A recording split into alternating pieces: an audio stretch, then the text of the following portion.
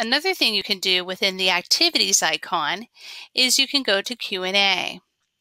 Q&A lets you ask questions that everyone can see and hear your answers to.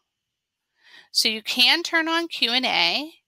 You can either allow questions or you can toggle it off, that it's closed.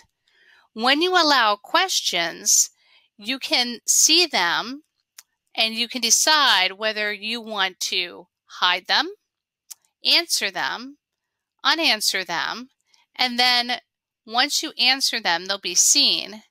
And then you could put oldest to newest or popular. This is great for you to see different ways that students are understanding the material in a way that makes it less like a chat and more like questions and answers.